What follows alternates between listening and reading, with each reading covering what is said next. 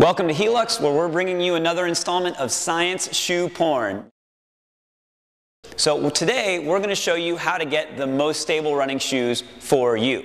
Now, why is stability important? We've found that newer runners that are less experienced, they need a lot of stability to help support their joints and their muscles so they can handle the stresses of runners.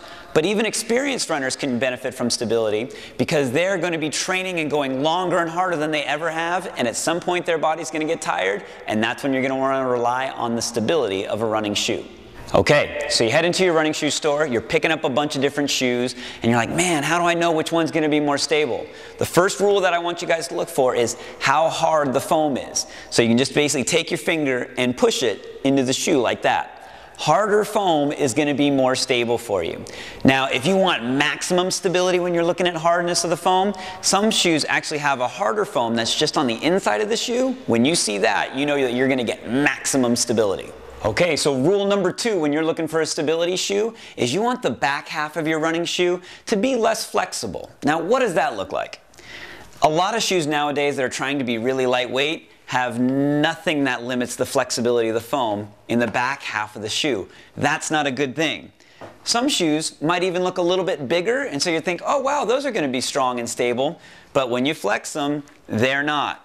So what I want you guys to do when you're in your running shoe store looking for a stable shoe is see how much you can flex the back part of that shoe. If you can't flex it very much, that's going to be more stable.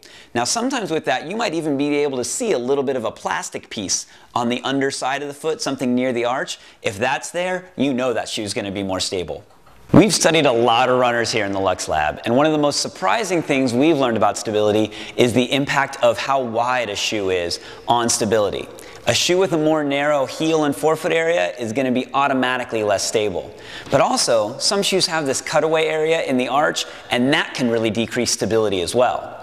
Now, these more narrow features might be okay for really experienced runners, but if you need stability, and that's most of us runners, you're going to want a shoe that has a little bit more width in the heel area and in the forefoot, and is also a little bit straighter for the arch. Getting the stability you need to help protect your joints and muscles while you're running is as easy as 1, 2, 3. Make sure your shoes have a good hard foam, not too flexible in the heel, and that they have a good width throughout the entire shoe. Stay tuned for more science shoe porn by subscribing to the Heeluxe HD YouTube channel, and make sure you like us over on Facebook as well under Heeluxe.